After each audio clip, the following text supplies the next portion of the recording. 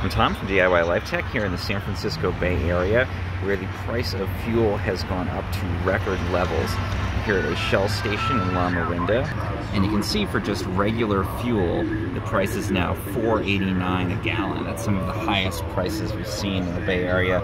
For V-Power, their premium fuel, $5.25 per gallon. You can see people have put some satirical stickers blaming the high prices on politicians here.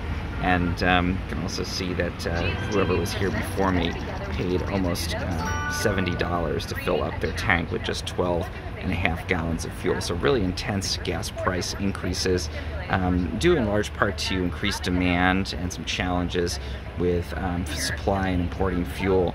So obviously higher taxes in California make the prices higher in general, but these are the highest prices I've seen and have set new records here in the San Francisco Bay Area for fuel prices.